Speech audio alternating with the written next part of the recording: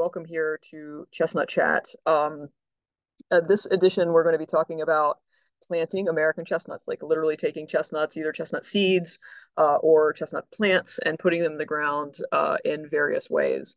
The format for today is going to be a little different. We're going to play around with a slightly different way of presenting information because in January we had a really good we were able to do some videos. We're gonna do a lot of videos today. I'm gonna have a little thing at the end where I'll talk about overwintering, but for the most part, the people here on the screen are gonna be doing uh, presenting their videos. Uh, Margie, thanks for coming in from New Hampshire. Yeah, I do love it. We haven't done that in a while of sharing where all we're from. So if you guys want to throw that in the chat, do love to see the breadth of people and where they're from. And I don't know, maybe Jamie will show up and throw in. Maybe she could win the farthest away. But I got distracted. I'm Sarah Fitzsimmons. I work with the American Chestnut Foundation. I have the pleasure of being joined today with a bunch of folks here from TACF. Kendra is up in our Burlington office with the U.S. Forest Service and UVM. Cassie is at the Virginia Department of Forestry in Charlottesville, Virginia.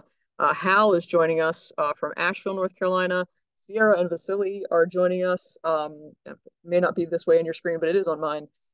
Meadowview, Virginia, at our Meadowview Research Farms. And then Lake Grabowski is, he's not at Penn State right now, but he's nearby, and he's our new Northern Appalachian Regional Science Coordinator. And then Catherine briefly shared her screen and then went away. There she is joining us from Albany, New York. So we've got a pretty wide variety of folks joining us. So a little bit of housekeeping. If you have, Oregon, very cool. If you have a chat or some witty banter that you want to add to the conversation, please put that in the chat. If you have a question, put that in the Q&A, and the folks here primarily will work to answer those. The way that we're going to work this Chestnut Chat, like I said, is we're going to have a lot of videos. Hal has done an incredible job editing these videos together, putting some nice triangle-based music, xylophone-based music into the mix. What we're going to do is each person is going to introduce their section. We'll watch the video of that section, then we'll take a pause and we'll answer some questions based on that specific technique. So Hal, can you remind me of what the order of everything is, of the different techniques we're going to talk about today? Yes, we are starting out with Jamie talking about stratification. Then we have Sierra talking about planting seeds in containers. Then we have Kendra talking about planting seeds in the ground in the field. We have Vasily talking about planting your containerized seedlings in the field. And then we have Cassie and John talking about planting bareroot seedlings in the field. And then Sarah is going to do cleanup crew. I'll do cleanup talking about how to overwinter seedlings, and I'm going to buck the trend of videos because I have a face for Zoom, and I'm going to just present a normal PowerPoint presentation. So I think with that, I don't know how Jamie's not here, and I didn't ask you to do this, so my apologies. But would you mind introducing Jamie's segment and then share the video? Sure, no problem. So Jamie Van Cleef is the Southern Regional Science Coordinator at the American Chestnut Foundation. And she is going to be talking about how to prepare your chestnut seeds for planting. And the main thing she's discussing is stratification. And you are about to find out what stratification is if you're not familiar with it. Jamie does an awesome job explaining it. So let's jump right in, shall we?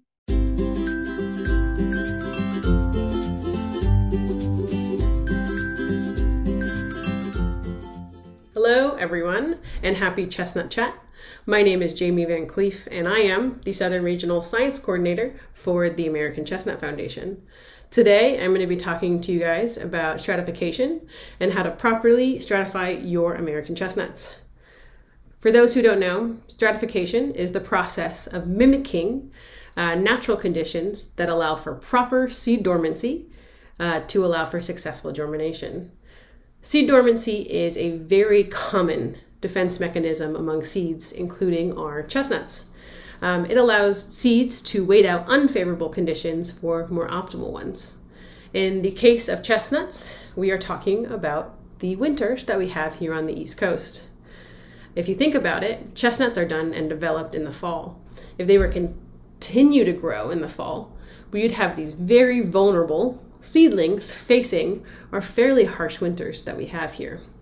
So by having this dormancy period, they're allowed to wait out the cold and come back out in the spring when things are better and more optimal for their growth. So, unfortunately, or fortunately, us humans like to go out and collect chestnuts. We may eat quite a few of them, but we also want to keep quite a few for growing. But we've taken the chestnuts out of their natural conditions and put them in an artificial one. So now we need to think about how we can make these artificial conditions ideal and match some of the natural conditions these chestnuts may have. So stratification involves three things. It requires a certain duration of time with an ideal temperature and moisture conditions. So let's get into the specifics of our friend, the American chestnut. Well, dormancy, I'd take somewhere around 40 to 60 days. This can vary quite a bit, but that is a very safe range. The American and Chinese chestnut can have a bit of variation between them. That said, once you have the ability to store them for that period of time, you really want to think about the temperature. This is probably one of the most important things. Dormancy can happen even in high temperatures, but at a cold temperature, you're going to set up your chestnuts for the most success. If you do not put your chestnuts at a cold temperature, you increase mortality of your chestnuts significantly. There are also some other great benefits of keeping your chestnuts in cold storage. One of the big ones is prevention of two things, which is root rot and also mold. Of course, these cold temperatures do not prevent these entirely, but they will greatly reduce the likelihood of them happening. One of the other big advantages, and probably for me one of the most important advantages, is the flexibility that this cold storage allows you. In cold storage, you may be able to extend the period of dormancy, which allows you a little bit of flexibility as to when you go out and plant chestnuts.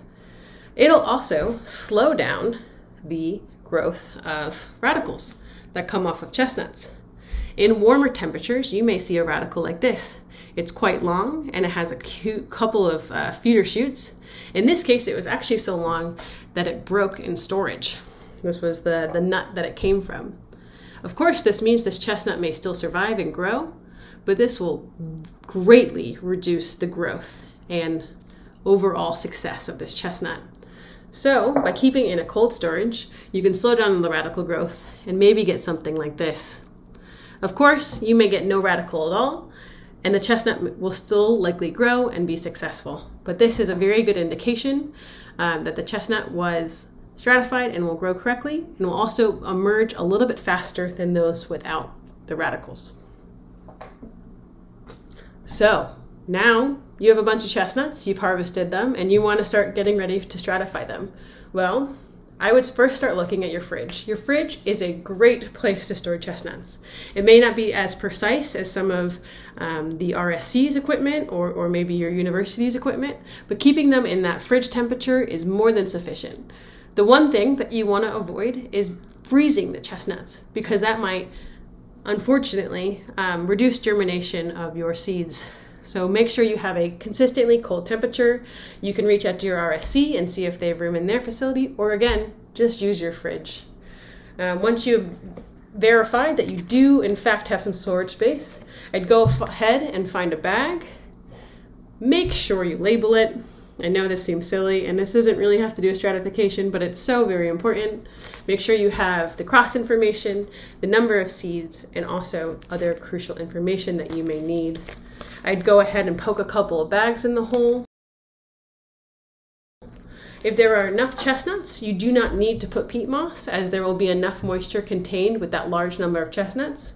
But if you only have a few stragglers, I would highly recommend putting in some substrate, potentially like peat moss that I have here.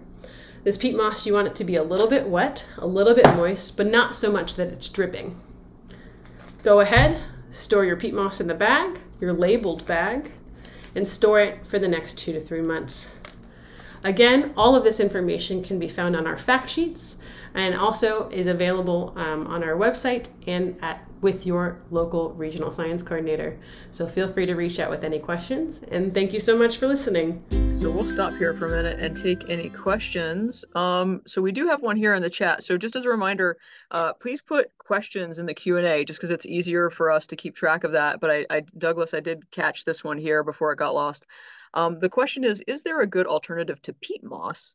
Peat moss seems to not be a sustainable resource. So does anybody want to take that one? For larger lots of seeds, sometimes we just skip the peat moss altogether. You will get a little bit more mold, and you want to make sure you have enough nuts that they don't dry out quickly. I wouldn't do it for like 5.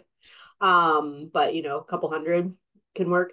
The biggest thing is to make sure you have good sanitation beforehand. So the sooner you can go from collecting seeds off of a tree to getting them cleaned and into storage, the better, because the longer they spend floating around collecting mold spores or anything else, the more likely they get kind of yucky. And particularly if you harvest off the ground, there's a lot of things that tag along from ground harvested nuts. Beyond that, we've had folks try sand, kitty litter, sphagnum moss. We have not found an alternative to peat other than just not using any media that we've really glommed onto, but some of these other things have worked for folks. So there's certainly things that you could try, but you're really looking for something that's going to keep them from drying out and also help to keep that mold growth at bay. That's all I got. I don't know that I'd recommend the kitty litter at all, though. I don't think that actually was very effective. Yeah, no, I would say it has been tried. It has been tried. Yeah, the sand I would think works. it would desiccate them. I don't think probably not great. Sand, I think, was better, especially damp sand maybe. I think the peat, and from the question of sustainability, I think the nice thing about peat is that you can then put it into the planting hole. So it's not only a good way to store it, but then you can reuse it and use it as part of an organic amendment for planting, which is often used. Does a fungicide help reduce that mold at all? I was gonna say, I think there's been hydrogen peroxide treatments that folks use, especially for nuts that they're going to eat. That's like a pre-storage treatment. I usually give them a dilute bleach bath before I store them. That allows you to do a float test for viability, and also you can give them a quick clean, but I don't think we've tried any fungicides on the nuts themselves. Jay said, on that note, if there's something very general purpose, if someone wanted to try, whether a disinfectant or copper or something, that would seem okay. But with an actual fungicide, with a synthetic product, I would make sure to follow the label, and don't do an off-label use of any product like that. Thanks, Vasily. Keep us in line.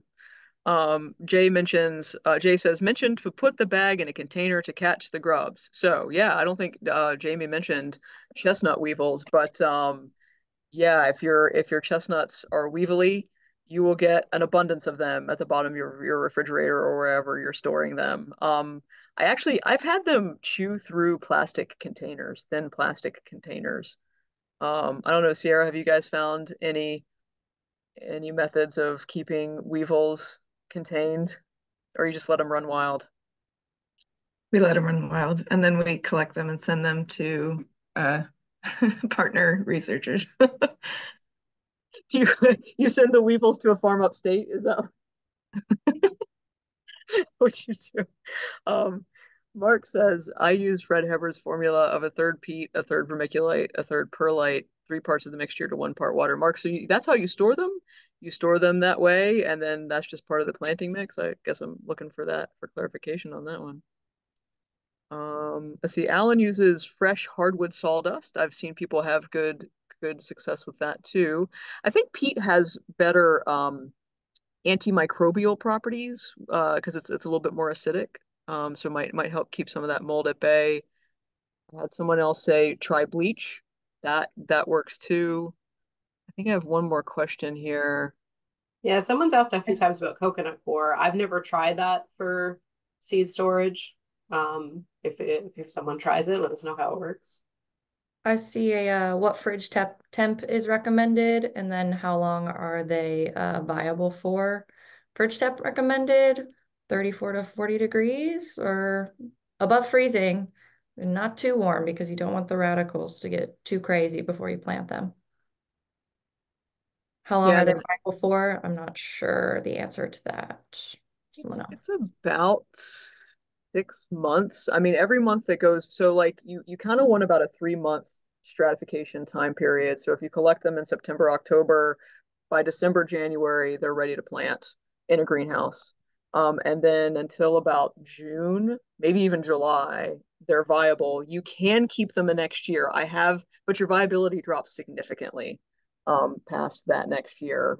So, if you have 90% or so viability of the seed in that first season, you're probably down to 5-10% a year later, and then you can't keep them past that. At least I don't know of any technique.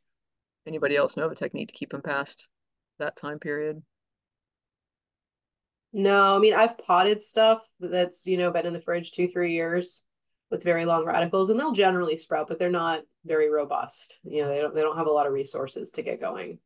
So I'll take these last two here. When can I start planting saplings outside here in Pennsylvania? That's really, so if they're fresh, if they're succulent and have full leaves, that's after your frost-free date is what we recommend. So that's going to depend on where you are in PA, which is going to be different in York County versus, say, Forest County. All right. Well, I think most of these other ones we will catch in the next segments.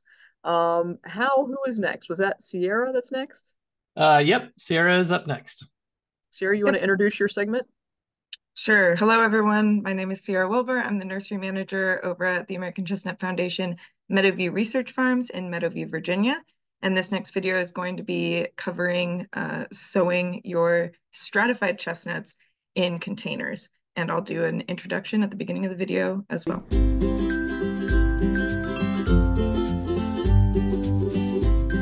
Hi, my name is Sierra Wilbur. I'm the nursery manager here at Meadowview Research Farms, and today I'm going to be sharing with you how to plant your containerized chestnut seedlings. So the first thing you need to think about when you're going to plant containerized chestnuts is the type of pot you're going to use. And so I have an array of pots here going from small, medium to large. Firstly, we've got these small pots. They're called D40s. A lot of people do use these. But what you need to notice, and the difference between these small pots and some of the other small pots that you might have seen, is that they may be narrow, but they're really long. And that length is really important to accommodate the length of the chestnut root as it grows. Secondly, we've got these. These are pretty common sized pots that you might have gotten and might have laying around already that come from garden stores for plants that you might have already got. These are totally fine to use. However, a lot of other chestnut growers, including us, we like to use these. These are called CP 413s or citrus pots. And the point of these is that, again, they have a rather narrow top. These are about 4 by 4 inches in diameter or width. But then in length, this is 13.5 inches and 10 inches. Okay, and so again, that's to make sure that we have enough length, room for the roots to grow down and keep growing as they grow. Lastly, I've got this 2-gallon pot here. Again, it's longer than it is wide. You do not want to directly sow chestnut seeds into a pot like this. This pot should be used for transplanting some of your smaller seedlings in. Once they get between 6 and 12 inches tall, you can move this into a larger pot. But you don't want to sow seeds directly into a pot like this because the seedlings, they won't be drying down enough and it'll stunt their growth because they're basically drowning. So in terms of sowing your seeds, go for the small to medium sizes and make sure that they have enough length for the roots. So the second most important thing that you need to think about when you are potting chestnut seedlings, containerized chestnut seedlings, is the type of potting media that you use. You're going to want to aim for something that is acidic and well draining. And so here in our nursery, we're using this potting soil, and you can see that it is primarily processed pine bark, perlite, and it's just generally well draining things. And you look here, the sphagnum moss content is only 25 to 35%. You want to make sure that you don't exceed this amount for peat moss content because that will make the soil too wet, and we want well draining soil. So here we have a side-by-side of our pine bark-based media and a common potting media that you would use for growing like vegetables for your garden or houseplants and that kind of thing. If you look at these side by side, right, you can see the bark in this bark-based media. The particles are so much larger, and that allows it to be more well-draining. And then you can see, right, I just picked up a little bit more of the peat moss that's in there. But the majority of this mix is the perlite and the bark, the pine bark. Whereas this potting media, you can just see how much finer all of those particles are, and you can imagine how much more water would be held in this. You can almost tell that there's more sphagnum moss in this bark, in this potting media. So we're going to want to go for something with larger particles, pine bark based, low sphagnum moss, perlite, something that is well draining. So very quickly, but equally as important, when you are growing containerized seedlings, it's really important that you have some kind of labeling system in place. As much as we all think that we're just going to remember, it's much safer if you create a label for each of the pots and you know what's in those pots. So here we have printed labels. You can order printed labels. You can order, just the slip itself, and you can write on it. You can use tape on the pot. Whatever the DIY or whatever method you choose to use is fine. Just make sure that you're labeling your pots. So now that you have filled your container with potting media, you have your tags, you are ready to sow your seeds. And so your seeds are coming probably from the refrigerator, right? Because they were stratified. And I like to create some holes preemptively. Doesn't matter when you do this, but I like to make them up to 1 inch deep, but just to make some little holes to prep for the seeds going in. All right, and so here is an example of a chestnut seed, right? So it's got that flat bottom and a rounded top. And this is an example of one that has a very small radical coming out. You might have some that don't have radicals coming out. And in that case, what you're going to want to do is plant the flat side down, rounded top up. So just go ahead and plop that right in the pot, cover it up with soil, give it a nice little pat, and you're good. Seeds that have radicals coming out, you do want to be a little bit more delicate because this radical is their first root. It's not the end of the world if you break it, but just be aware that they are sensitive. Okay, so here's some examples of some seeds with radicals, okay? And as you can see, like this one is going sideways, this one's kind of going down, this one is going up. So you do kind of want to follow the lead of the radical in this case. You can point this one down, so we'll go ahead, even though it's going up towards the rounded top, you can put that one in upside down. Just place that in there, cover it on up. Take this one's pretty whatever, right? The radical's just growing however it wants. This one you can just plant like normal, just try not to break it. It's fine if you do. But that radical will find its way down, right? Plants are pretty smart. All right, so that is sowing the seeds.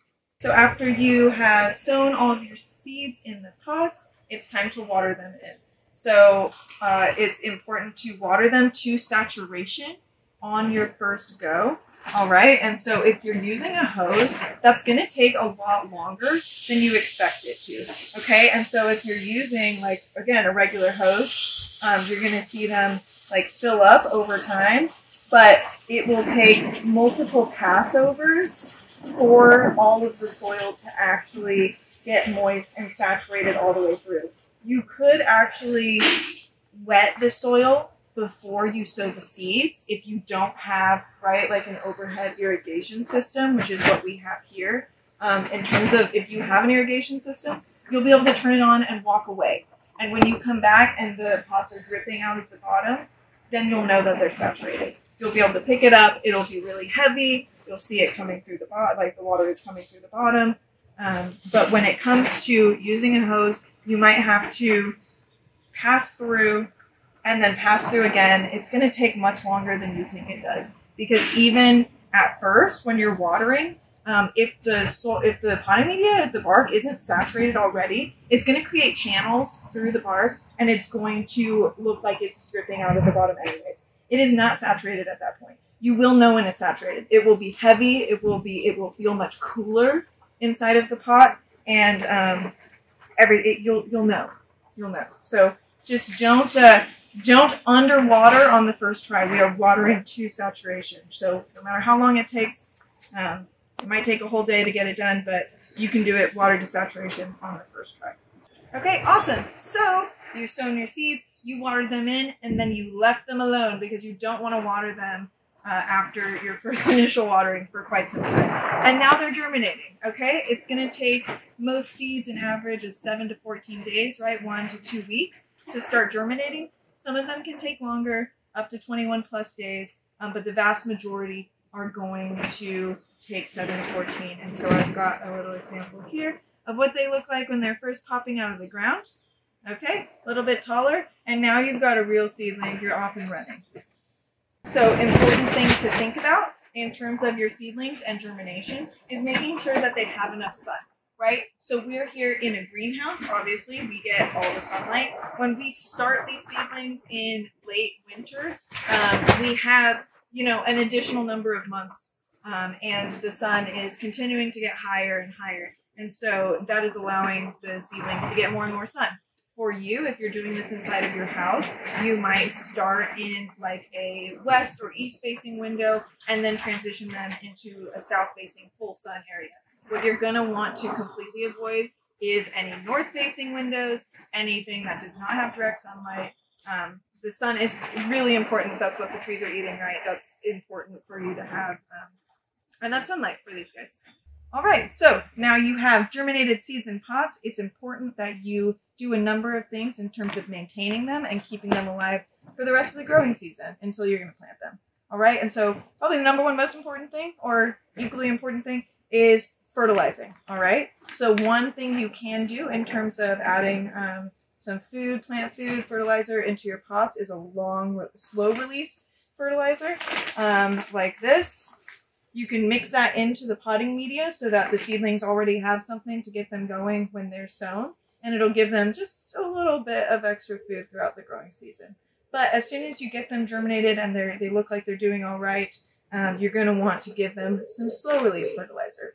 Okay, and so slow release fertilizer, you can do something that is made for evergreen or azaleas, blueberries. An acid-loving plant fertilizer is going to be really ideal for chestnuts, all right? And so what you're going to, how often is going to depend on the size of the pot and the instructions on the bag. Bags of fertilizer usually have recommendations based on the size of your pot. It'll tell you how much and how often you need to apply it. So for this one, we usually end up doing it every 2 months. If you have access, what you can also do is use a water-soluble fertilizer. And so this goes directly into, it's injected into the irrigation system, and that's what you call fertigation. And so you are injecting a fertilizer directly into the water system, and that's going directly into the pots. And so when we use the water-soluble fertilizer, we're using drip irrigation directly into the pots. There are also options like where you attach it to the head, head of a hose, and that's another way you can do fertigation, do-it-yourself method. So make sure that you are creating some kind of fertilizer regime for your chestnuts throughout the whole growing season. Equally as important as fertilization is your watering regime, right? And so when we first sowed the seeds, we said you want to water to saturation. And I just want y'all to be aware that even though you're watering to saturation at the beginning, that is the type of watering you want to do. It's going to be dry down and then watering, a deep watering. Okay, so it's going to be deep watering, dry down, deep watering, and dry down. Okay, and so you can check that by using the finger method, testing the inside of the pot, but that's not always going to be the best judge because these pots are so long, right? And so what you're going to want to do is feel the pot. You'll know if there's a lot of moisture at the bottom, you don't want to water yet. If it gets to a point where it's getting pretty light, it's getting warm, and maybe there's just a little bit of coolness and moisture in the middle, that's a good time to water.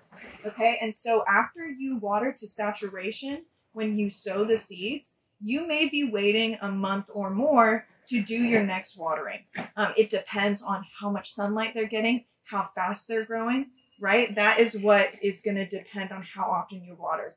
Again, the small D40, the small skinny tubes are going to dry down much faster than these taller pots. And so that's another thing to keep in mind. So really, you're going to need to just get into the feel of what the plants need, how the water is inside of the pot, and it just takes practice.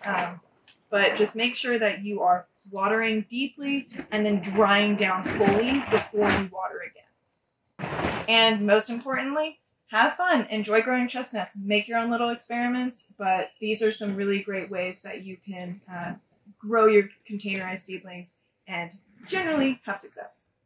Great job, Sierra. We have lots of questions here. I want to take this one. This is actually, Sierra, this might be a good one for you to take too. Not exactly about containerized specifically, but I think this is what a lot of people see. Some of my trees, after emerging, stop growing and then grow a new stem from the original. What causes this? To be honest, that I don't know exactly what causes it. So Sarah, maybe you can like fill in that. But I do know that the root, the seed, right? It's a thick seed, so it has enough energy in there. And so if it's not successful on the first go, it's going to shoot up another shoot and it's going to just keep going. And so we have a number of seedlings that end up having a couple of shoots. It's not abnormal. As long as it keeps growing, that's good. Sarah, do you know why the first shoot doesn't succeed? And not always. Sometimes it's something called damping off, and it could be a fungal issue, and then it'll just send up a new one, like you said, like just in response to that.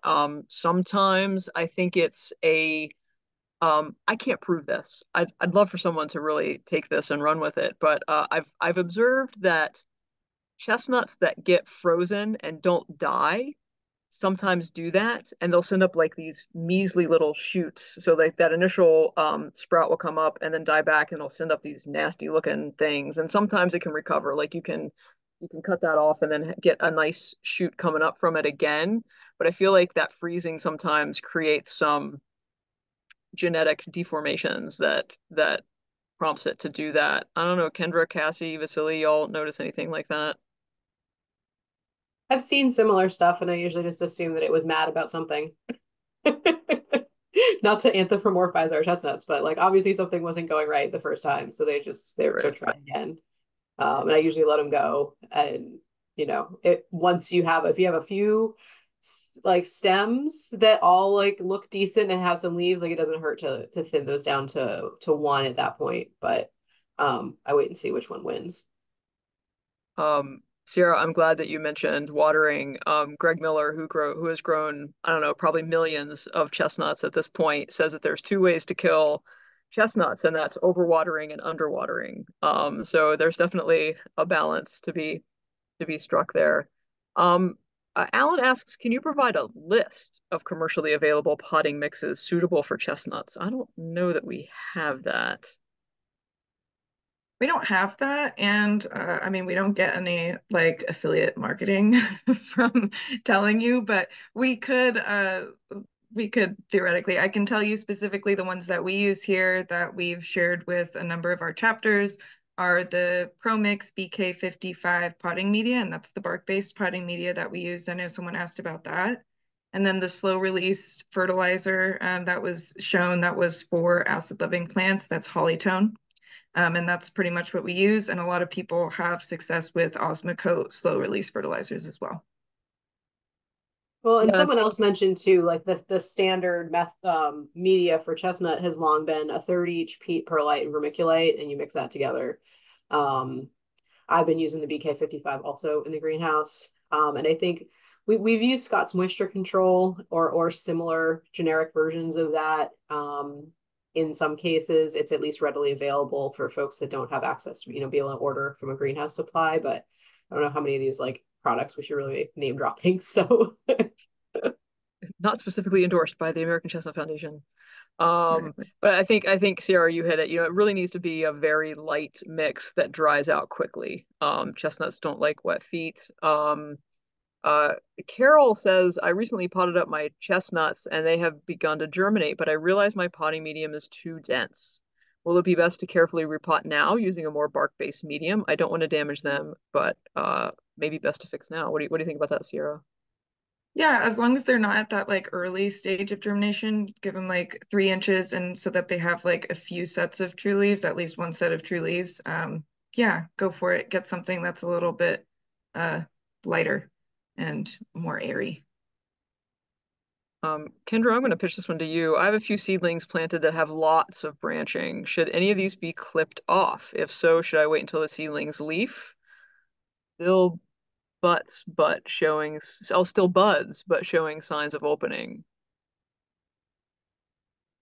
That might be more about branching. Is that about pruning? That's from an anonymous attendee too. I'm not sure exactly who wrote that, but um, I think you were referring more to stuff coming up from the base. Yeah, so when there's multiple shoots, I usually let those go for a bit and then pick one, so that you have a single stem. I don't know that I'd be cutting off anything otherwise until you have like quite a few true leaves and can see what the form is going to be like. I mean, those leaves are food production, so I wouldn't be aggressive with that when they're really little, I guess. Thanks, Kendra. Sierra, if Stanley wants to plan growing his trees in an indoor greenhouse, do you have an acceptable humidity range? Our humidity ranges, like during this time of the year, it's a little lower, like 50%, but in the summer, humidity gets pretty high. Just try and mimic outdoor humidity, like 70% is pretty acceptable if you were going to mimic it. Have you noticed any difference in germination time between chestnut species? The Chinese chestnuts do great and they shoot up very quickly and they grow very, very well. And other than that, it does kind of depend on what the crosses are. But yeah, that's the kind of thing that we like to research and look into and compare.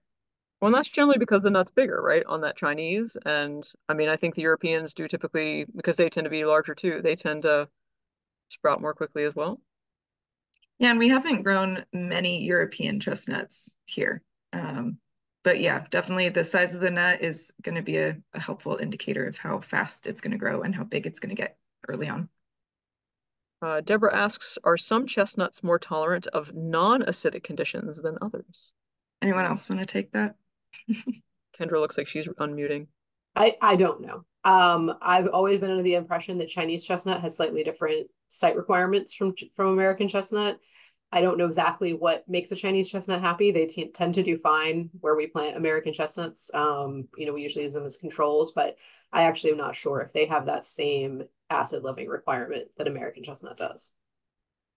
I think they can handle more basic conditions. There's still a limit though, but I think American chestnuts can handle the more acidic conditions, and the Chinese chestnuts can handle the less, like maybe a 6.5 to, I don't know if they'll do well up to 7, but I think they do better at like 6.5, 6.7 than American chestnuts do. Yeah, I know we have an orchard in Rhode Island with some pH issues. The pH has been higher than preferred, and the thriving trees are F1s in Chinese. And yeah, and Tim echoes that. He says Chinese are tolerant of a higher pH. That's my experience. All right, I'll take one more here, which is from Jeremy. Is there an instance of multiple embryos in C. dentata? Yes, there are. Twins. I don't know that I've ever seen more than 2. Have you guys seen any more than 2? Vasily, you have? I think max was like 5 In the one other year. seed? Really? Yeah, it was a particular cross and it had lots and lots of multiples, like up to 5, I think. That's fascinating. Very cool. All right. Well, let's move on. Hal, who's next? Next up is Kendra. All right. Kendra, you want to introduce your clip? I'm Kendra Collins. I'm the science coordinator for New England and also the director of regional programs based up here in Burlington, Vermont. And I'm pretty sure I say all those things in my video also. So you're going to learn about how to direct seed chestnuts, which is one of my favorite ways of planting trees in the field. All right. Thanks, Kendra.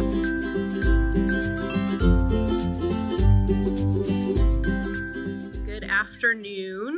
My name is Kendra Collins. I'm the Director of Regional Programs for TACF, as well as the Science Coordinator for New England. And I get to show you guys today how to direct seed chestnuts. Direct seeding is one of the many planting tools in our toolbox, and there are a couple reasons why you might direct seed. It's actually one of my favorite methods, in part because it's very low input. Yeah. Some people really like planting seedlings because then at least you're starting with a tree. or they might like planting potted seedlings, so they at least know that the nut is going to germinate, and there's great reasons to do both of those methods.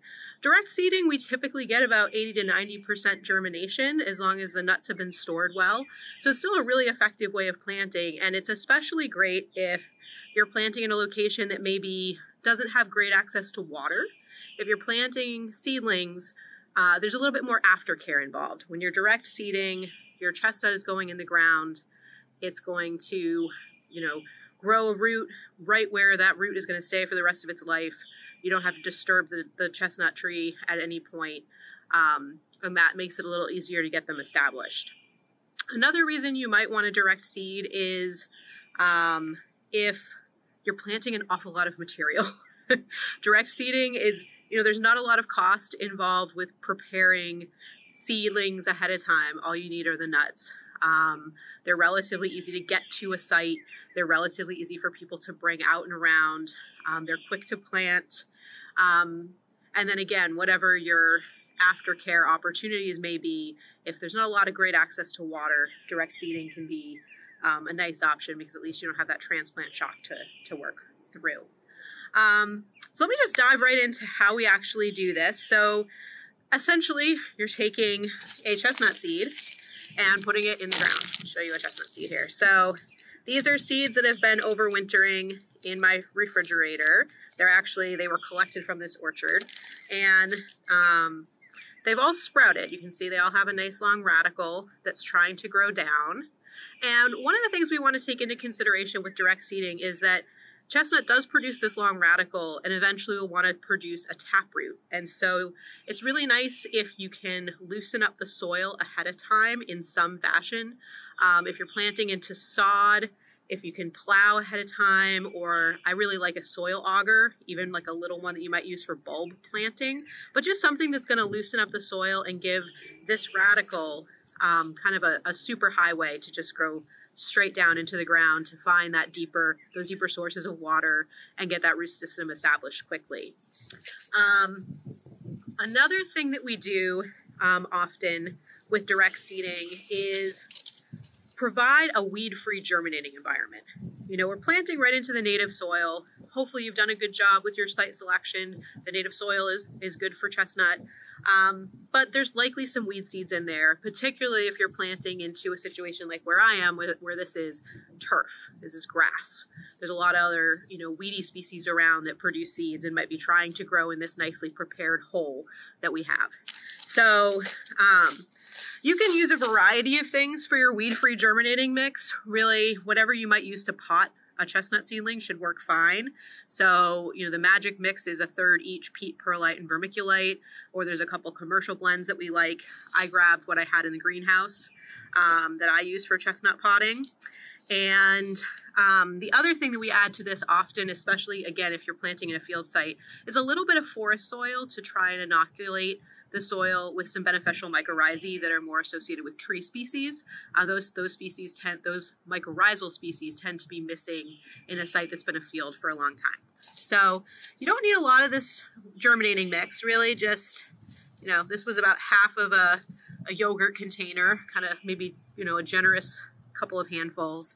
And then you just make a little hole down in, and I'll probably make a second take of this video so that you can actually see what I'm doing here. But you make a little hole. You want your radical to grow down. So if the nut isn't sprouted, typically you want to point the pointy end sideways so that it has the opportunity to grow down. But if the radical's already out, you just want to kind of move that nut in whatever orientation has the root pointing down. So make a little hole with your finger, plant that, not too deep, no more than a 1/2 inch, maybe an inch. I like to be able to actually just see the top of the nutshell. Chestnuts are prone to molding, so if you and then rotting. So if you plant them too deep and they stay really wet, especially with a lot of spring rain, they may rot before they sprout. So if you can see the top of the nut, at least it's not really buried like a crocus bulb or something. That's not what we're going for. So you get that nut in the ground. You're planting a food source for many, many creatures. So we like to protect our chestnut seedlings with a shelter of some sort. This is a plastic vented shelter that we're using in this particular orchard. There's a variety of things you could use. We could probably spend a whole chestnut chat talking about shelter types. But you want to sink that in a couple inches into the ground if you can. This site is really sandy, so I could probably sink this about halfway. Not every site is that accommodating. But you want to sink this down in, and then if you look down into the shelter, you'll actually see the nut pops up a little bit from the soil being pushed down around it. And so that's where it's good to have some people with skinny arms to just kind of loosely tamp that back down with the back of your knuckles, and then install your stake.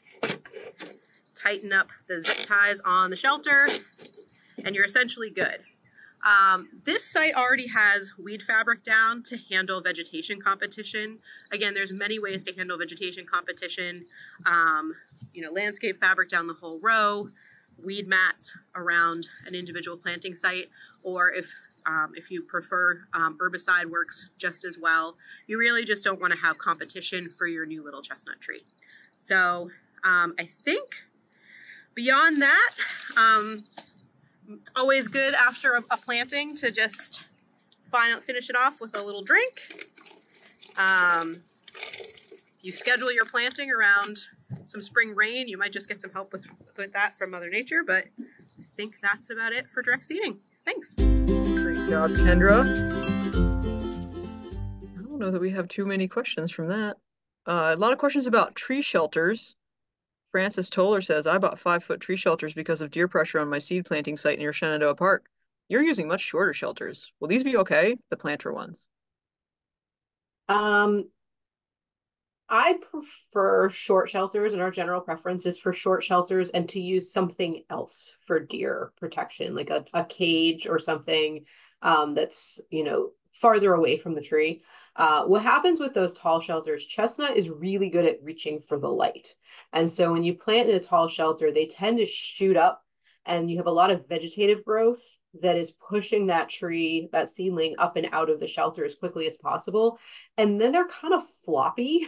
I don't know if that's really a good tree term, but they don't develop the structural strength, like sort of the reactionary wood, that they would if they were up and out of the shelter quickly and being impacted by, natural wind on the site and things like that. So we tend to recommend against those tall shelters. You can always cut them in half. That's always often something I've done when I've had tall shelters donated. Flop top, thanks, Jay. But yeah, a shorter shelter that the tree can get up and out of quickly, but it's still going to protect the base against smaller critters, coupled with a cage that you can make out of like garden wire or something is usually what we would recommend over using a tall shelter on its own, because deer do love chestnuts. I think Sarah has often described them as Kit Kats. I think you could insert your favorite candy bar reference in there, but once they get a taste for them, they will continue to come back, and you can end up with chestnut shrubs, which is not ideal. Yeah, I tended to call that, so Jay calls it top flop or flop top. I call it tree flop. I think it may not be the best term, but it's certainly appropriate. And I'll add too, if you have no other choice, if you can't do a cage and you can't do a fence, then the 5-foot tree shelters are okay. But if you can avoid it, that tends to be best for chestnuts, especially in more colder climates. Down south, I think they do a little bit better in those taller tree shelters, but especially up north, you get a lot of issues with dieback and tree flop. A lot of questions about timing for direct seeding outside. Can you speak to that, Kendra? Often the recommendation is pea planting time, kind of like whenever the ground can be worked. Personally, I tend to go a little bit past that because again, you're burying food. So you want to kind of hit that sweet spot of planting when it's warm enough that the seeds are actually going to germinate fairly quickly. Because the other risk factor is that if the soil is cold and wet for a long time, the seeds may rot before they sprout. But you can definitely get away with planting them, a couple weeks before your frost-free date. I would say it typically takes 2 to 3 weeks for the seeds to germinate and sprout. So if you can kind of work backwards from when it should be warm enough to have leaves out, that usually is going to be a good time for that. You can plant later. I've planted with direct seeded with school groups as late as late June, which I was a little worried about, but the trees did okay. So it's not, you're not going to hurt anything if you don't plant before your frost-free date, but you can certainly get things out a little earlier than you could with like a containerized seedling. Well, I think, Kendra, you can actually plant the seeds out before a frost-free date. I mean, we've planted in early March here in central PA, and I think what happens is they hang out They do. and wait until they need to germinate. They kind of know what's going on. I mean, you don't want them to freeze in the ground long term. So it's more about when is the ground going to not be completely frozen, Yeah. and freeze hard to kill that seed is the main thing. Yeah. I always worry about them getting eaten before they sprout or molt or rotting. But yeah, we've definitely planted in April up here in northern New England without too much issue. A lot of questions about shelters. Do you want to say anything about brands, venting, size, anything more about that? I mean, there's a lot of options out there. We tend to use Tree Pro and Plantra, I think, the most often. But I think, more of a solid-sided shelter with vent holes is probably going to be better. There are some of those like mesh ones. I don't tend to like those or homemade ones with like hardware cloth. You get the branches growing through those, and they can be really hard to get back out. So those can be a little bit more troublesome. I think as long as it's something that you can get your arm down inside of, you're going to get a lot of vegetation growing inside the shelter. So something that's wide enough that you can get your arm in and yank the grass out or whatever else is coming up in there is going to be helpful. I've had folks get really excited about making them out of like hardware cloth, and those are just so rough on your knuckles. You go to weed them and it's like, why would I do that? I don't want to put my hand in there. So, don't make things worse for yourself. You're going to have to take care of these trees.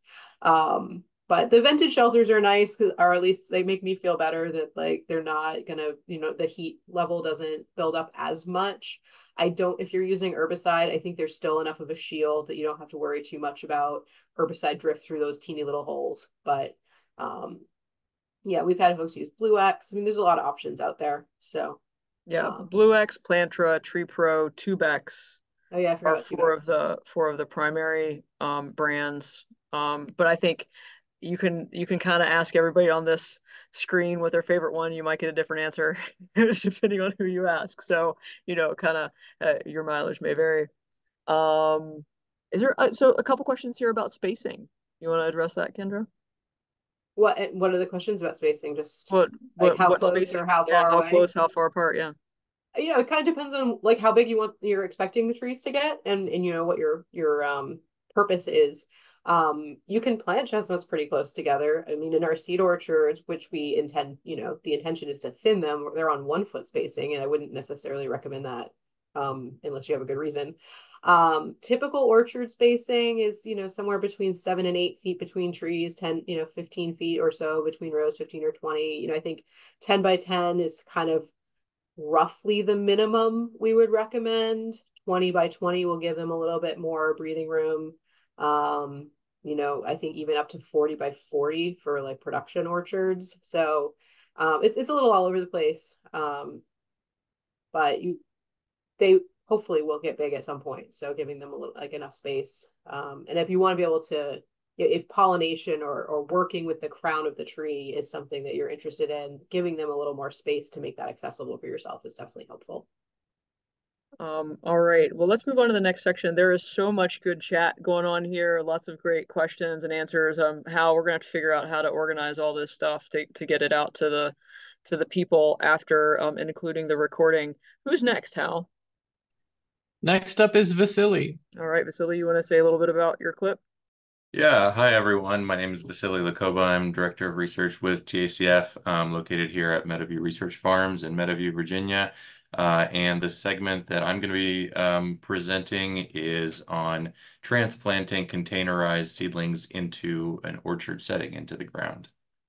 And, my apologies ahead of time for the amount of wind we had outside that day, but I think Hal put in some captions, so you should be all good.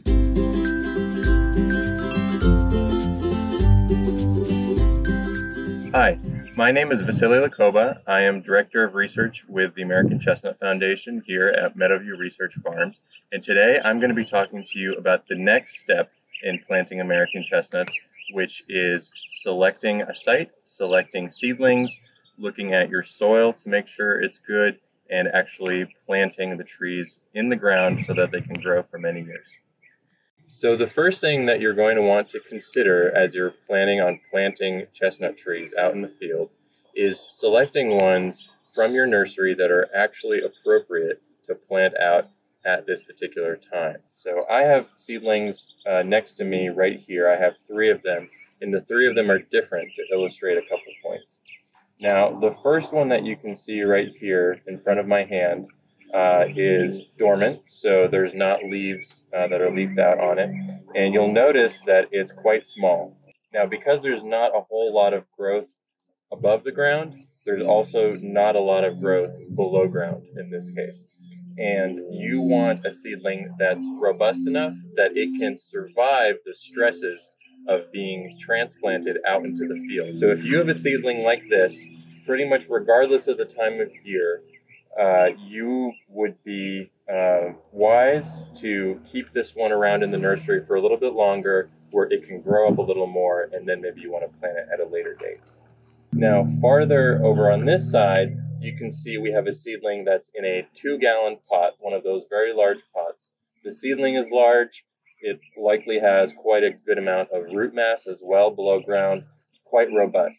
You'll notice, though, the different thing about this one is that its leaves are out. Now, that's great, but right now, as we're filming, it's the end of March in Southwest Virginia, and it is a ways away from our last frost date. So it would not be wise to plant this seedling that's gotten used to greenhouse conditions for this season already out into the cold and potentially some freezes coming up. So for today's planting, we're going to select this seedling that's in the middle right here. Now, this one's dormant, just like the first one I showed you, but you'll notice it's quite a bit taller. And so this seedling is least vulnerable to the stresses of transplanting because of its size and because of its dormancy. So as we go here from the nursery out into the field, this is the seedling that we're going to take with us. Now, chestnuts tend to be specialist plants, which means that they can't just grow anywhere and be happy. They need very particular conditions in order to establish and thrive. This site is not good for chestnuts because it is a little bit lower elevation and it does get a little wetter than especially those young trees are able to tolerate. Just like in the nursery where you want to create well-drained and acidic conditions for those plants to thrive, you're going to want to look at the same thing out in the field. Now, the next thing you're going to want to consider when you're planting chestnut seedlings out in the field is making sure that the good site that you've selected has soil that's prepared to accept those seedlings as you plant them. That means you're going to want to loosen up the soil. Where I'm standing here, if I take this sharpshooter shovel and I put it down where the soil has not been loosened at all, you can tell that I can stand on that shovel without it really going into the ground much. Now, if I put that same shovel over here where the soil has been loosened, it goes in pretty easily, like so. So the soil there is loose and it's good for planting, whereas where I'm standing, it's not good. So make sure that you prepare your soil. The next thing that you're going to want to consider as you're planning on planting chestnut seedlings out into an orchard is the spacing. So I'm standing in the middle of a planting where the trees within the row are spaced at 5 feet apart.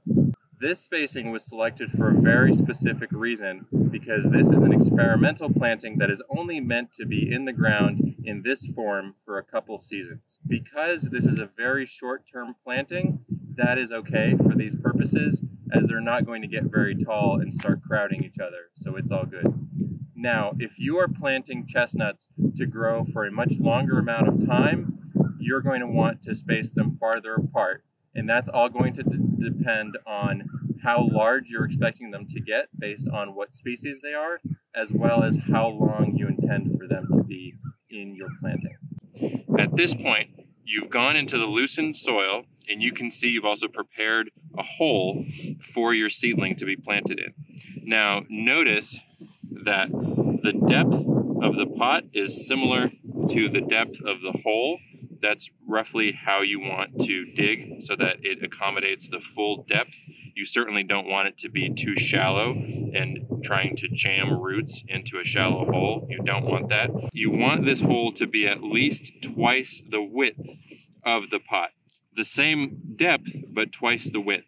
The reason for that is when we put the soil back in a moment here, it's going to be loose soil and it's going to be easier for the roots to grow in, as opposed to a very constricted, very packed cylinder into which the roots may not be able to penetrate. What I'm going to do now is take the seedling out of the pot, and I'm going to remove as much of the soil as I can, or rather the potting media, from the roots. Now, this is not a practice that's always done. In some cases, it may be more or less appropriate, but for today's planting, we are going to remove the potting media so that you can have immediate contact between the roots of this seedling and the soil in the ground.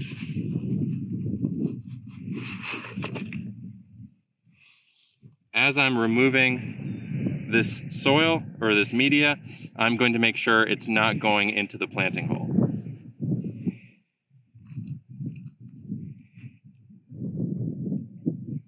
There we go. Doesn't need to be perfect, but it's pretty good. So here are my roots. You can see they're nice and robust. This is one of the reasons we selected this seedling for planting. I'm going to interlace my fingers with those roots so that they're not all clumped together when I fill the soil back in. As I'm going to hold it, I'm going to make sure that the level of where the potting media was is the same as where my soil line is going to be, so that my seedling is not too deep, buried too deep, and so it's not too high with roots exposed.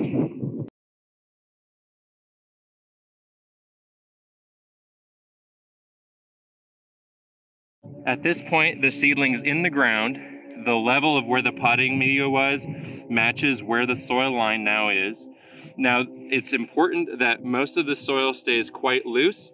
However, just at the top, to make sure that we're at the right level and that it's not going to move vertically too much in the near future, I'm going to stomp around the base of the tree just a little bit.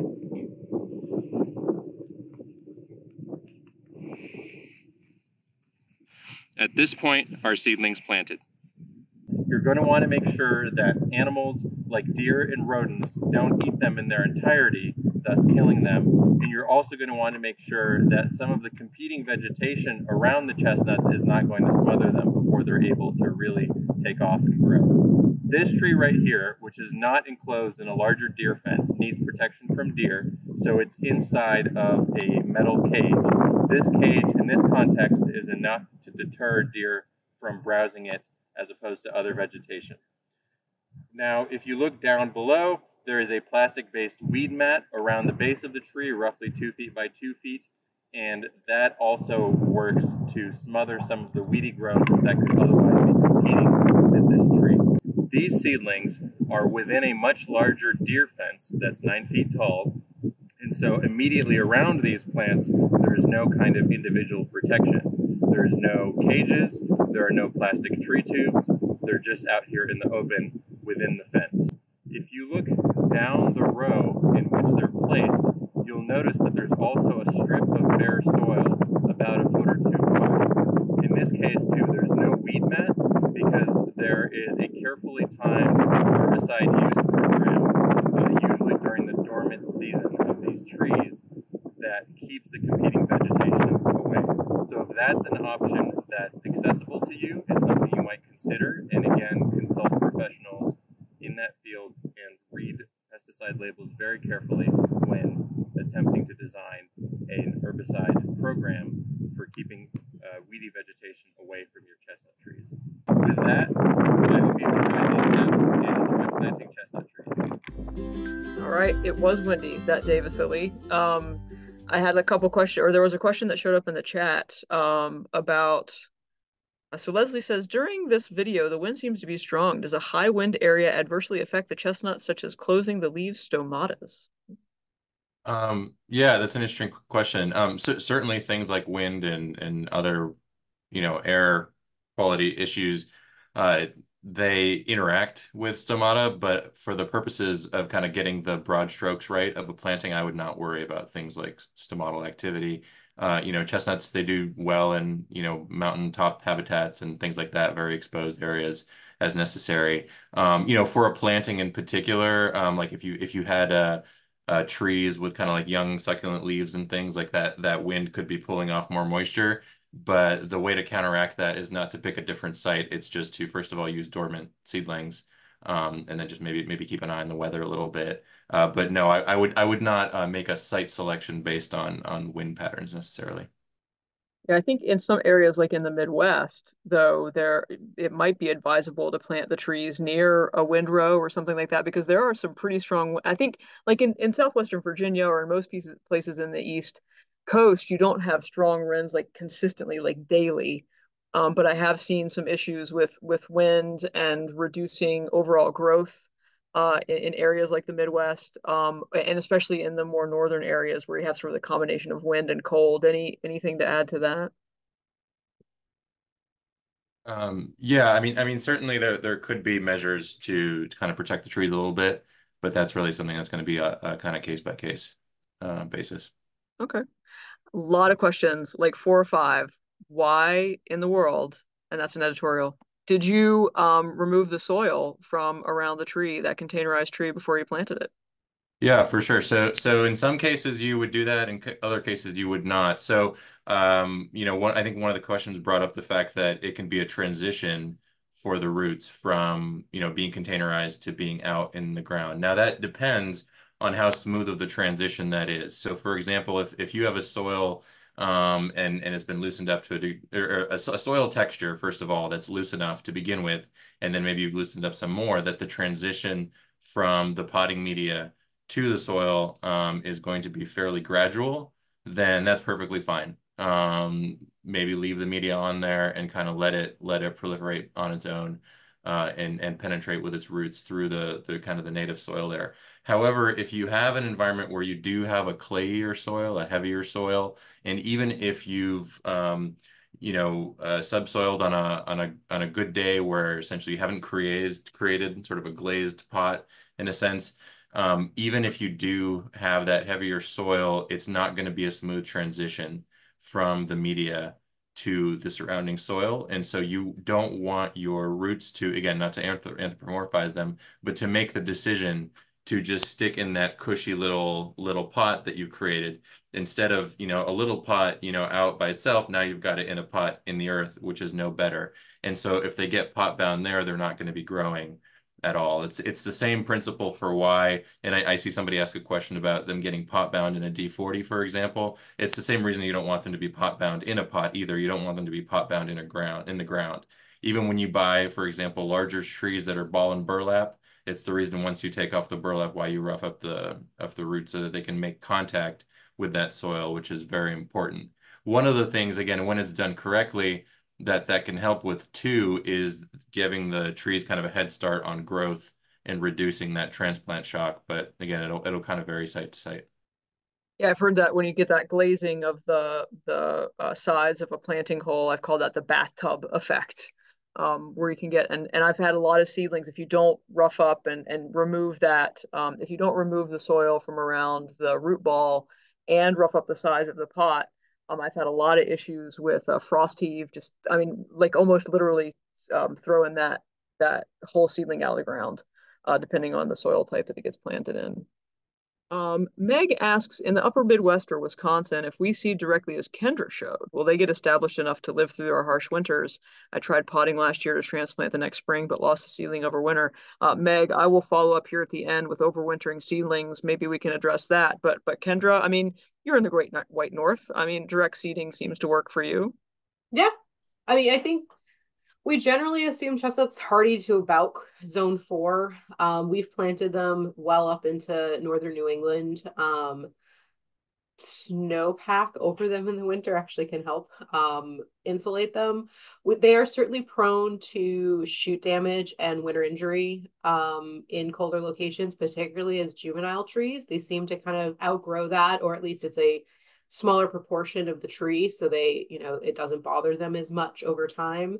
But I would think that that area would be okay for chestnut. If you're having trouble establishing them, there may be other site issues aside from just the temperature that maybe aren't as friendly to chestnut. Vasily, I have a couple more questions for you. After you plant the seedlings, do you need to water them? Yeah, good question. So again, it depends on what the weather is doing. So if you are able to time things so that nature does it for you, that's a good idea. But of course, especially if you're not planting all that many, it may be entirely feasible for you to just bring out a bucket and water them. So that can be a good idea. One of the reasons that can be a good idea, apart from obviously, plants liking to be watered sometimes, is if when you plant, again, if you have air pockets around the roots, you'll want to eliminate those. And so one of the ways, of course, is tamping down the soil a little bit. But the other way to do that is letting the water do that kind of bifiltration by itself. So it may be a good idea, but again, just as with the nursery instructions, don't overwater them. Don't kind of put them in a tub of water. All right, let's do one more, and then we'll move on to Cassie and John. A couple questions about transplant. How do you know when it's time to transplant? Can you transplant seedlings from one place to another? Any advice there?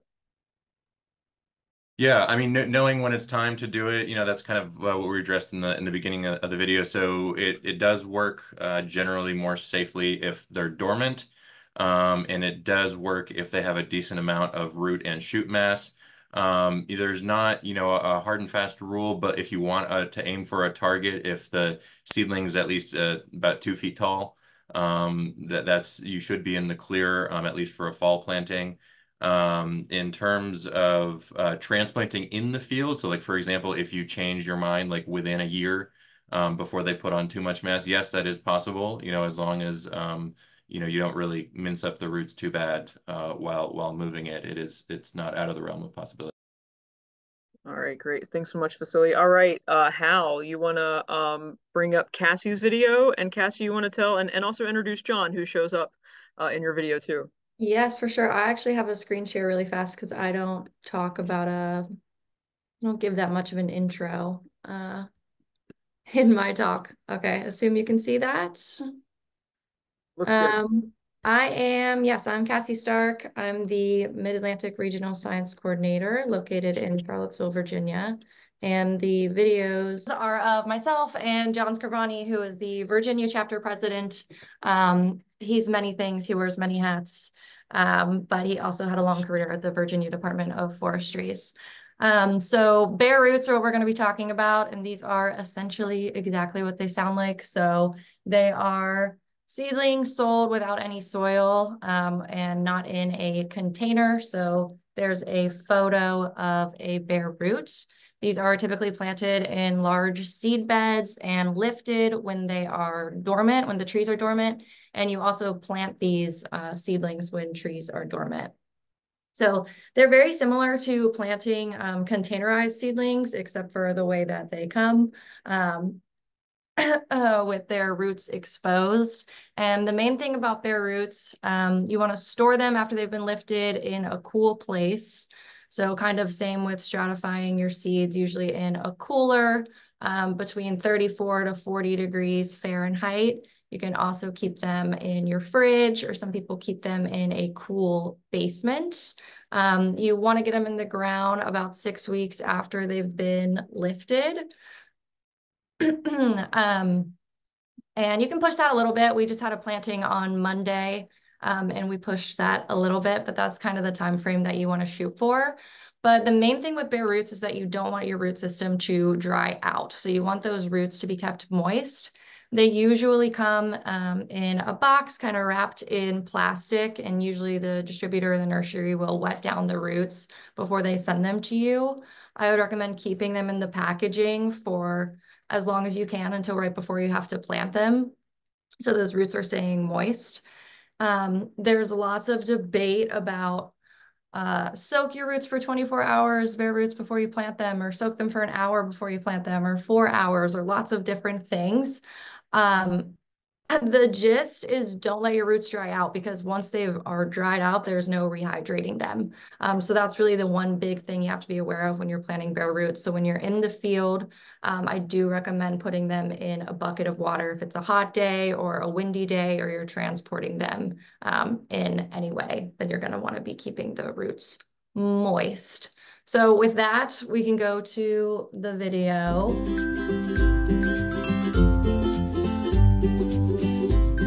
Okay, so we are planting our bare roots in a hole that we have dug with our auger. So we've made the hole wide enough to accommodate the entire root system. And we want to make sure that the hole is deep enough so that our roots aren't folding in on themselves and kind of U-ing and coming back up. So we want to get our tree in the ground. And something really important that we want to do is make sure that our root collar is lined up with the surface of the ground. And so one way to do that and make sure you're really accurate is with a tool, just laying out your shovel or whatever you're using on the ground and just making sure that it lines up with your root collar. That's a really easy way. So then we're just gonna backfill with all of our soil that we've got here. I'm just using my hands. If you want to use a shovel or something, you can.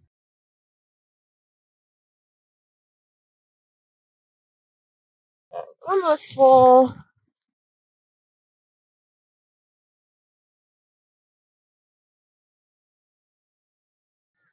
Okay. And then once my hole is full,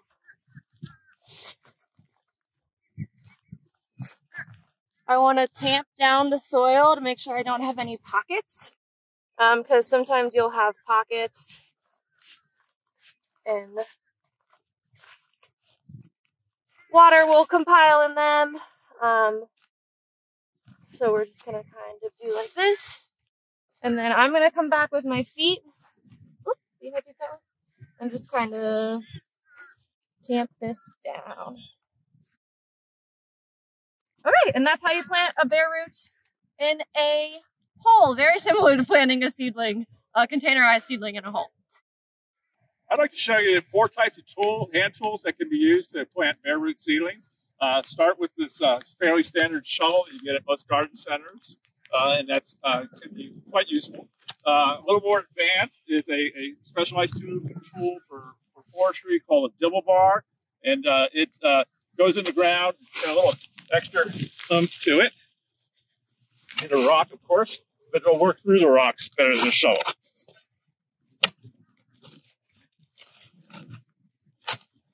Another tool is very similar, but designed more for larger seedlings like the chestnuts typically are compared to pine seedlings. It's a KBC tool. It's a little bit bigger, heftier version with 2 handles or 2 foot steps. Works the same way. Work them back and forth, work them down.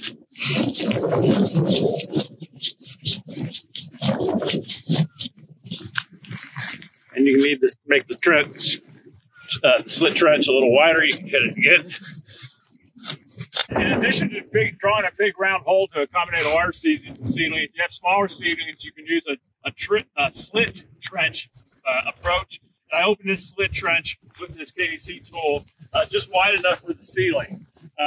So let me grab the seedling out of the bucket and see the size of that seedling. It's going to fit in fairly easily. And we want to get it down the root collar, which is about there. And then closing the slit trench is a little different than the bigger hole method. If you go again with your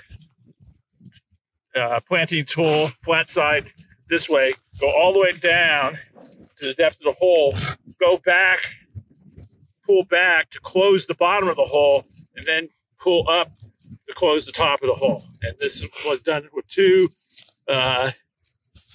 insertions of the tool, so I'll do the same and close it from the bottom, go back to close it, and then slit trench, you just kind of tamp it down.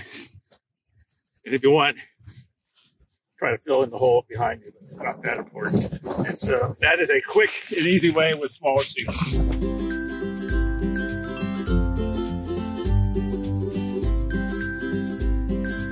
All right. Great job, Cassie. Thanks for doing that and for roping John into it. He's planted his fair share of seedlings throughout his days. Jay asks, should you wait 6 weeks or is sooner always better? I think sooner is likely better, but that's kind of like the maximum. You can push it a little bit. Sometimes they get like white mold growing on them if you wait longer than 6 weeks. Usually you can kind of just rinse that off. But yeah, you kind of want to be within that time frame. You don't have to wait 6 weeks. Sooner is better. Yeah, I agree. Clark says, doesn't the dibble tool or slit trench planting method compact the soil alongside the seedling, making it harder for the roots to penetrate? Oof. I don't know the answer to that. I would say yes, which is why I think John mentioned a couple times, we generally don't use this for chestnuts. I mean, you can, and I have used it. I would say, Clark, to your point, if you're in a sandy or very light soil, a light density or light texture soil, it'd be okay to use something like that. If you're in a clayey or soil, obviously we don't want to plant in clay. But I would generally recommend against a tool like that for most hardwood seedlings and chestnut in particular. Vasily, you showed up. Does that mean you have a comment on this, I hope? No? Okay. No, I agree. Okay. Yeah. Cool. Yay. I mean, it's a tool designed for planting lots and lots of trees really fast. And unless you're planting lots and lots of trees really fast and you don't have the time, the more time and attention you can give them, the more successful they'll be. Good point, Kendra. I got a couple questions here about shade. So maybe Cassie, what do you think about that? I've got, do plantings need full sun? How much shade can you give them? Et cetera, et cetera.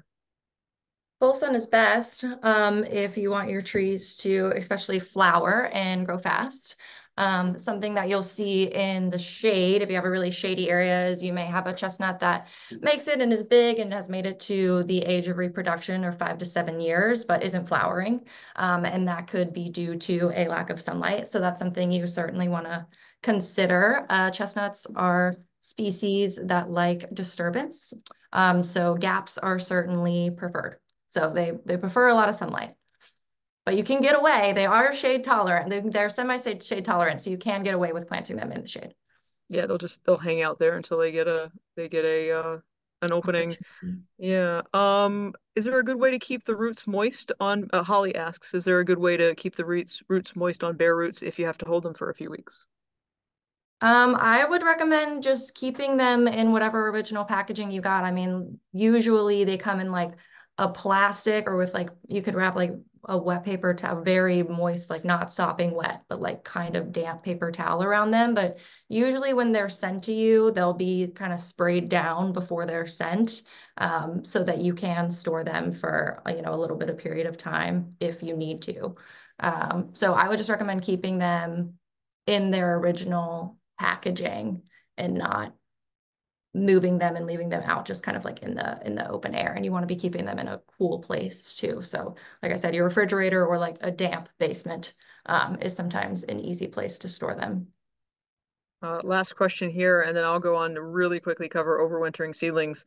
John says they're in the ground now, but the seedlings that he got from the sale, he kept in a refrigerator for over a week. Is that acceptable? Yeah. Agreed. All right. So I did not thank you guys. But I know we're almost at 1 o'clock here. I do want to cover overwintering seedlings. For those who do need to leave at 1, I want to thank everybody here. You guys put in a ton of work making these videos. I didn't. I'm sorry. Hal did an incredible job editing all of that. Hal, thank you, especially the speeding up of things. That was fun, and helping with the captioning. That was excellent work. The music you chose was very fun, and I did my little chair dance every time it came on. Next month, so May 17th, we're inviting Fred Paillet. He's going to talk about his observations of European chestnut in Europe. Let me go ahead and share my screen here. I'm going to talk really quickly about overwintering chestnuts because I get a question about that quite a bit, and I saw a few of the questions in the Q&A about that as well, about how you know when to overwinter them. Or I had a couple people say that they lost their seedlings over winter. So the main thing that you have to know about overwintering seedlings, at kind of like keeping your seeds in the refrigerator, is you want to keep those temperatures low. You want to keep them as close to freezing as you can without actually freezing them. So between 33 and 40 is ideal. If you go over 40 degrees in an area, they won't stay dormant, or they won't go dormant, or they will flush out too quickly, and then you have to plant a succulent tree after the fear of frost. So keeping them dormant as long as possible is kind of the key here when you're overwintering them. The second key is that you don't want the roots to freeze. So what you're seeing here is actually a shade house here at Penn State. You see the snow on the seedlings. These are the 1-gallon citrus pots that Sierra had talked about in her talk. Typically, we can keep these outside in central PA without the roots freezing. So sometimes we will keep these 1-gallon pots. In a 5-gallon pot, we've had no problems with 5-gallon pots, keeping them out the entire winter and just overwintering them outside. Anything smaller than this 1-gallon pot here in central PA, the roots will freeze and the tree will die. So it's not the above ground portion that you're worrying about freezing, it's the below ground portion that you're worrying about freezing. Here we go. So where do you keep them? If the pots are large enough, you can keep them outside. They'll be fine. If temperatures don't reach freezing or go below freezing, if you're in the deep south, you don't have to worry about it. Just keep them outside. There are things called cold frames. Those are basically just holes in the ground that you then cover. And we actually have a cold frame here on campus that I've used with great success. But again, you may not have a hole in the ground that you can just throw your pots in, or it may not be big enough to put a whole bunch of pots in. But usually those are insulated well enough that it'll keep the roots from freezing. If you want to keep them inside, unheated garages can often work well enough. Again, you want to keep those roots from freezing. You can keep them in a cold basement, although often the temperatures do go above 40. And again, they'll go dormant, they'll stay dormant, but not for a long time. That's what you're fighting against in a warmer area. We keep ours typically in a greenhouse with moderated temperatures. Our temps are a little higher than I'd like. We do typically have them flush too soon. Usually our trees are flushed by February, which means we have to keep them and plant them as flush seedlings in mid to late May or early June, and then you have issues with watering the trees. What you see here is in a greenhouse that was completely unheated.